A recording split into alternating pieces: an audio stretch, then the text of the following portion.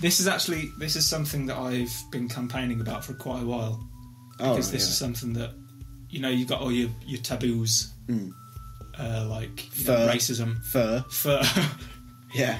That's the one that comes to mind straight away, obviously. Fur. But less than that, you've got your racism, your sexism. Okay. Your gays. Yeah. And your Chinese. Yeah.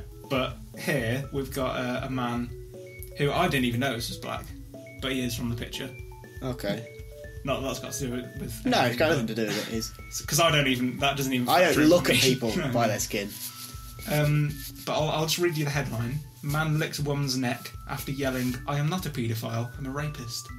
I wish more people would make this distinction. Because too many rapists are getting grouped in with paedophiles. Just thrown in the same and bucket. it makes me sick. It makes me sick to my stomach. They're a person on their own. Yeah. This is in Louisville, Kentucky. Have you been? No. It's in America though, isn't it? What? It's in America. Where? The US of A. Mate, don't quote me on that, I don't know. Only got a very passable grade at GCSE Geography. Let me just quickly, we can edit this out. I'll tell you listeners, I got a B at GCSE Geography. Yes, it's in America, obviously. I knew that off the top of my head. Not an idiot. But in Louisville, Kentucky, a man was arrested for allegedly frightening a woman. Allegedly? So did he do it or didn't he do it? Yeah. Okay, he did it. So he got arrested for allegedly not needed. Yeah. He frightened a woman and I told you that was going to come. You did. I was going to wait and burp before starting the recording, but I thought, I'll let it come. I was right. He scared off a woman and nearby other people when he screamed, "I'm not a paedophile, I'm a rapist." He then followed a woman to a nearby liquor store and licked her on the neck before running from the scene. How did he get so close to her? Well, there are methods, aren't there? Say someone's screaming, "Oh, I'm not a paedophile, I'm a rapist." You'd be like, okay. You'll stand at about a 5 foot distance, point and laugh.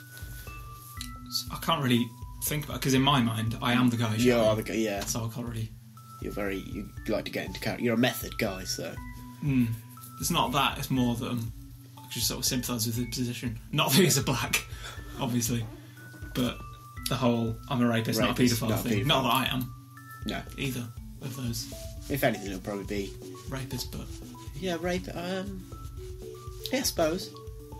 If you put a gun to my head... You had to be one. I don't know. I've not really thought about it, but if you put a gun to my head and you said you have to choose now... Yeah.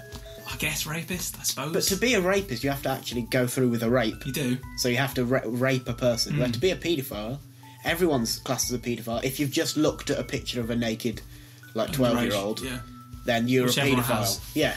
Let's face it. I mean, I was 12 once. Yeah. So I suppose we're all paedophiles, really. Yeah, at the end of the day. Apart from this guy, not a paedophile. He's not a paedophile, rapist. He's a rapist.